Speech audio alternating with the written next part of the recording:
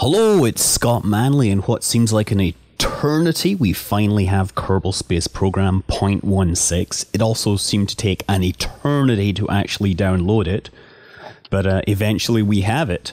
So the first thing to notice is the new capsule, which is larger and contains 3 people, whereas there's a smaller capsule which only contains 1. The masses on these are slightly different. The large capsule, although it contains 3 people, is 5 times as heavy. And similarly, when I look at the other parts in the game, as I try to assemble this rocket, I find that many of the other parts have changed. There's a lot of new items. One of the interesting ones I like is the scaffolding that lets you support a vehicle prior to launch. They've basically redesigned the whole fuel system so that it is now based off of, or the mass, or the fuel is entirely dependent on the mass of the object. So something which has a specific start and end mass, that will tell you how many fuel units are in it. The engines now all burn according to specific impulse values, so that's more realistic. Also, if you go in and look at the values for all these engines, you'll see that they have different thrust values depending upon whether they're firing at ground level in 1 atmosphere or whether they're firing in orbit. And this is, of course, like real rockets, which have lower thrust due to external atmospheric pressures. They modify the shapes of the bells, the exhaust bells on rockets, so that they work better at low altitude, for example, in the first stages, and then later stages will have bells designed for operation in a vacuum. Now, they haven't got that level of differentiation here, although it would be perfectly possible for a modder to add it in. Of course, the Aerospike, which is my favorite engine, has no such dependency. Looking as well, having played around with it for a while, it does feel that a lot of the parts have been nerfed. I mean, the small engine, which I have been very leaning heavily on, let's say, for my minimal rockets, is basically nerfed so badly that you can barely launch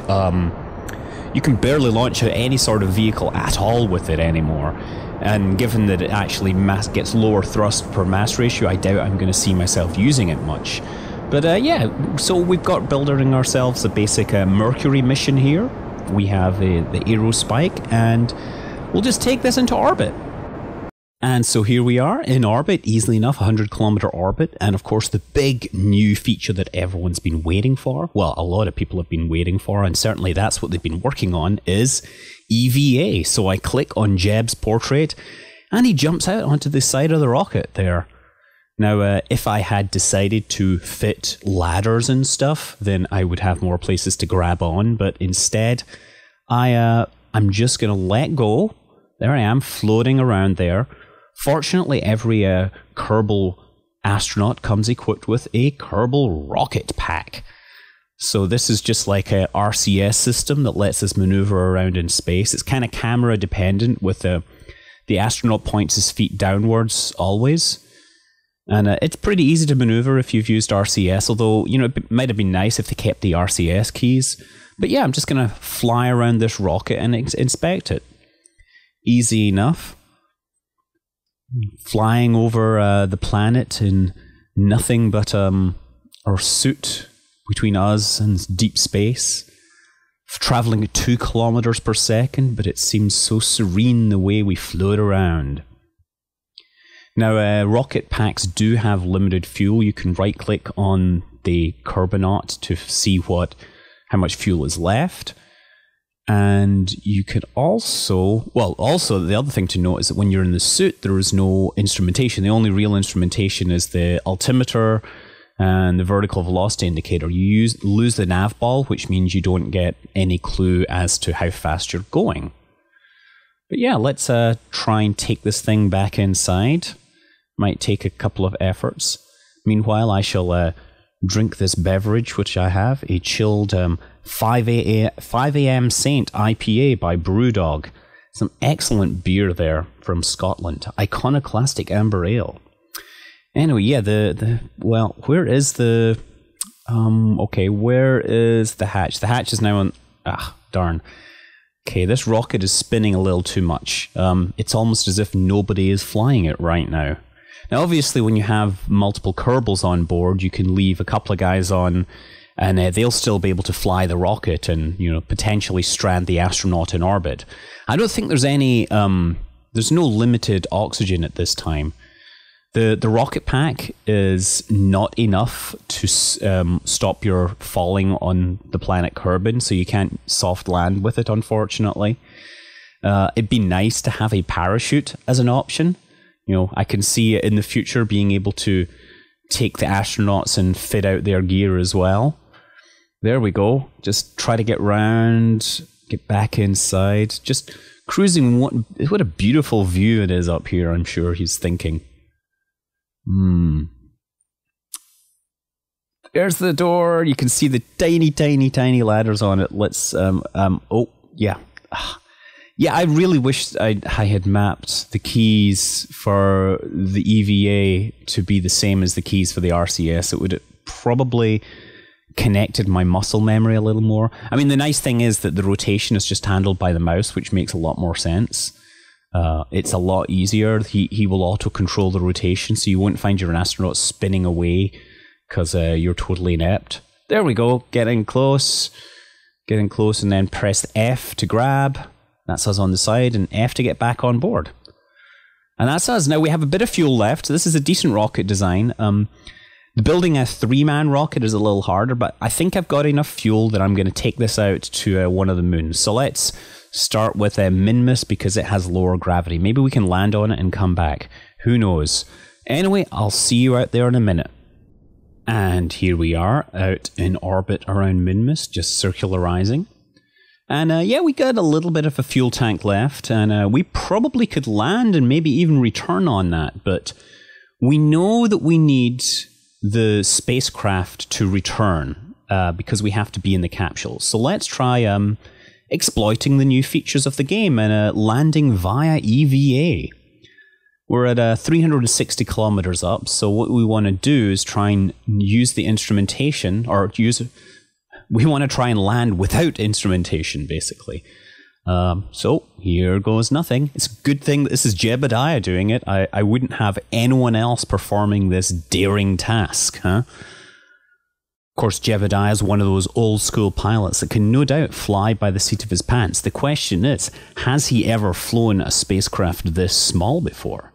Yeah, we're pretty much going to have to take a look at landmarks in the sky to figure out what our retrograde burn and everything is.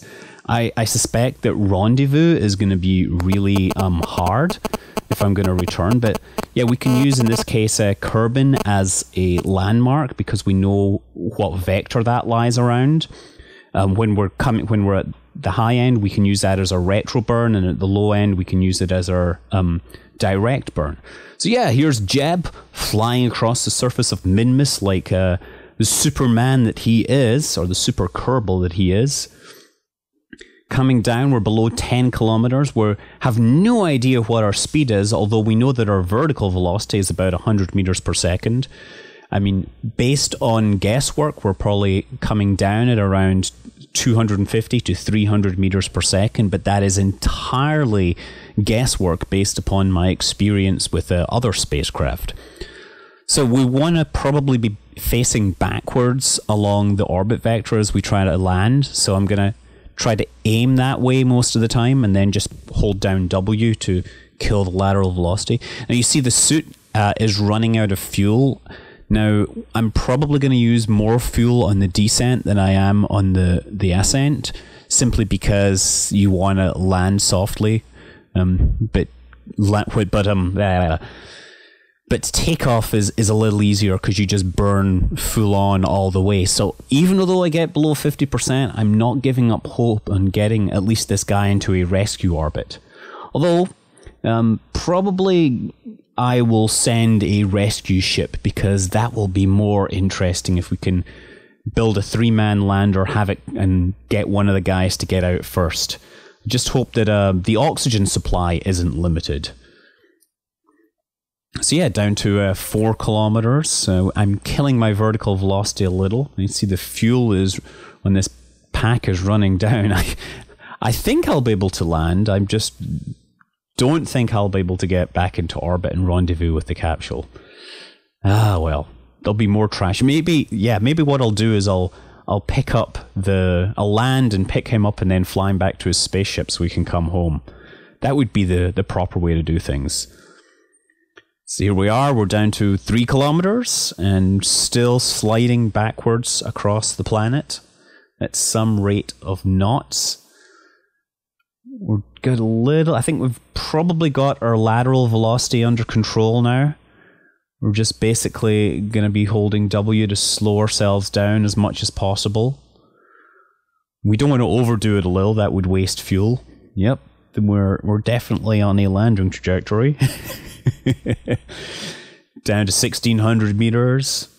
You know, now once we get close, it's a whole lot easier to navigate. You know, without the instrumentation, it's a lot easier. It's a lot easier just to see what's going on, even though we have no more instrumentation. We can simply because we're much closer to an object, we can much more easily gauge the actual motion. So it becomes more natural. Yep, just killing my vertical velocity a little. I'm probably burning too much fuel controlling my vertical descent when I should just be slowing down as much as possible. There we are, we're down to about 500 meters and just descending relatively quickly. And technically, I don't know if I've mentioned this, but he's in a suit. You know, we could probably land on the mountaintop and be fine. And that would actually be more efficient because those are further from the center of mass of the planet.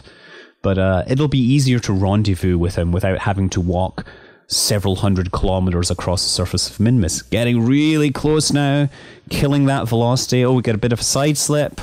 And, oh, beautiful. Just land. And there we are! Jebediah Kerman, hero Kerbonaut. Look at him, putting away his jetpack and jumping for joy, rising 10 meters into the air on this low-gravity planet. No doubt, if we are going to try and launch back into orbit, we should jump first. It will help with the delta V. Yeah, nice. They're running around in slow-mo, enjoying the vast open ice plains on this distant planet. But yeah, I hope you enjoy it because you're going to be stuck here until I send a rescue craft. I don't think I'll be able to get you into orbit, but I will be back, I promise. I'm Scott Manley. Fly safe.